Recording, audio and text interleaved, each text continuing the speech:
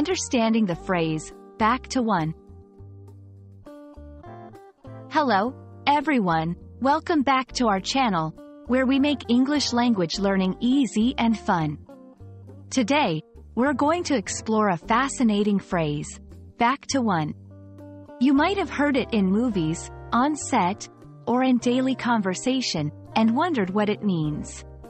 So, let's dive in and decode this phrase together. The phrase, back to one, has its roots in the film industry. It's a direction given to actors and crew to return to their starting positions for a scene.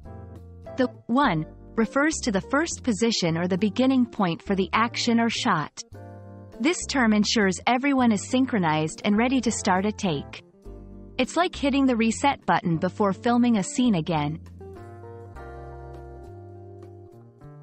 Outside the movie set, back to one can be used metaphorically.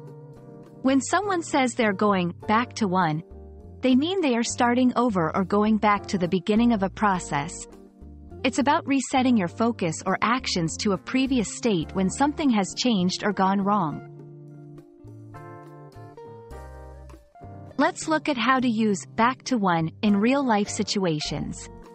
1. After the rehearsal went off track, the director shouted, "Let's go back to one and try it again."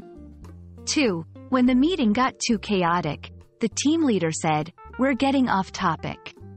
Let's go back to one and review our agenda."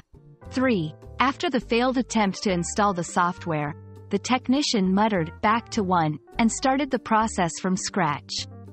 In each of these examples, back to one signifies a return to the starting point to attempt something again with the hope of better results. Back to one isn't just about physical movement. It's about resetting mentally and emotionally as well. It carries a deeper meaning of perseverance and determination. It's a reminder that it's okay to start over, and there's value in getting things right, no matter how many attempts it takes. And that's a wrap on back to one. We hope this explanation helps you understand and use the phrase with confidence in your own conversations. Remember, going back to the beginning isn't a defeat, it's an opportunity to reset and improve. Keep practicing, and don't be afraid to go back to one in your journey of learning English. See you in our next video.